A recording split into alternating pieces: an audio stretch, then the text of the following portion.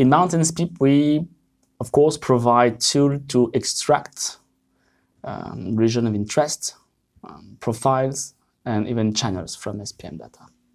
So here's how.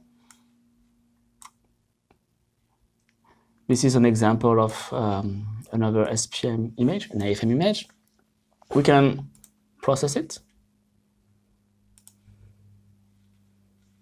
like that, for instance. Okay, I don't need to display the raw data anymore, so I will just delete that frame. And now extracting region of interest or profile, you will find those options under the Operators tab. There's an extract part here, extract area for region of interest. You have a couple of options, rectangular, circular, or custom. Let's stick to rectangular. You can choose the location, change the size, the aspect ratio. Then you click on OK. The software will show you where that location, the extract was on the raw data. And here is the zoom. What's important for you to notice is if you have some calculation attached to this extract, for instance, if I want to calculate some roughness parameter, for instance, I want to calculate the SQ parameter on an unfiltered surface, which is called primary surface in the ISO standard. Here is the result. Okay.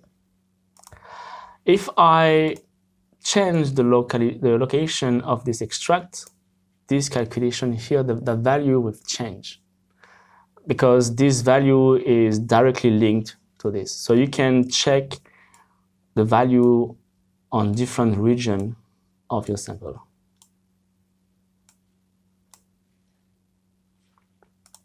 You can also extract a profile right here. There's a couple of options available: west, east, north, south, oblique, or zigzag, like that.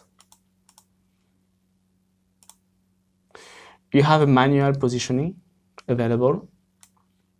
You can also extract a profile through the lowest point on the surface, which is here, or the highest point on the surface, which is here.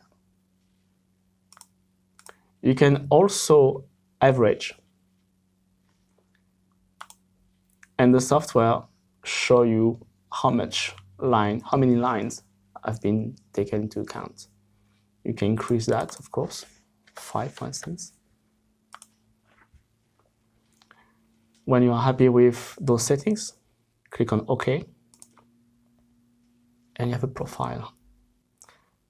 Because you are working with multiple channels, AFM images, when you do those extract area or extract profile, you perform such extract through all of the layers.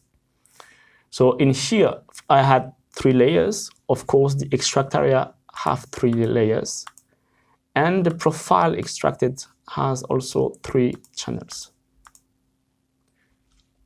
You can, with the profile, you can display multiple, at least two profile on the same graph. So the topography on the left. And then by clicking on the multi-layer view, you can add the phase signal as well. And because these 2 frames are linked, when you change the location here through this particle, this view is being updated. Finally, you may want to isolate a channel for a specific or dedicated post-processing. To do so, you will find under the Operators tab the Extract layer. You may extract all layers, or you may extract only one or a couple. Let's maybe extract only the topography. You click on OK, and now the new layer is here, available for further processing.